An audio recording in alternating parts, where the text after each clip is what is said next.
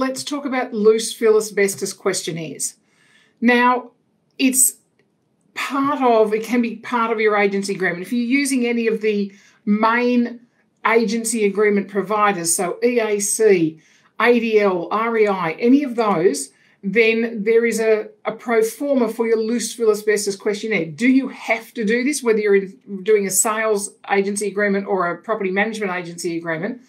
Do you have to do it? No, it's not compulsory, but it's there to be used. And now, loose fill asbestos, if the property was built pre-1980, let's look at risk within your agency. Get one filled in, because you are getting advice from your vendor or your landlord or the property owner about what their knowledge is around loose fill, because if it's a pre-1980 property, if it's a post-1980 property, then loose fill is not an issue. So no. So if it's a newer property, no. If it's an older property, yes. I mean, if it's a newer property, get more interested in, any cladding issues or, the combustible cladding issues that might be around. So these are the sorts of things that you start your discussions with your property owner, whether you're sales or property management, whether it's commercial, industrial, retail or residential property. So, is it required? No. Is it good practice? Absolutely, depending on the age of the property.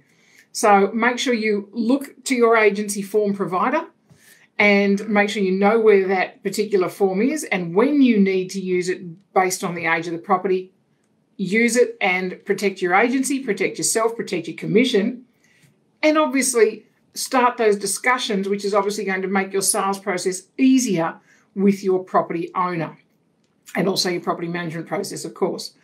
So, it is about finding out and making sure that you are talking about what is the age of the property. Look, if somebody doesn't know the age of the property, it could be 70s, could be 80s.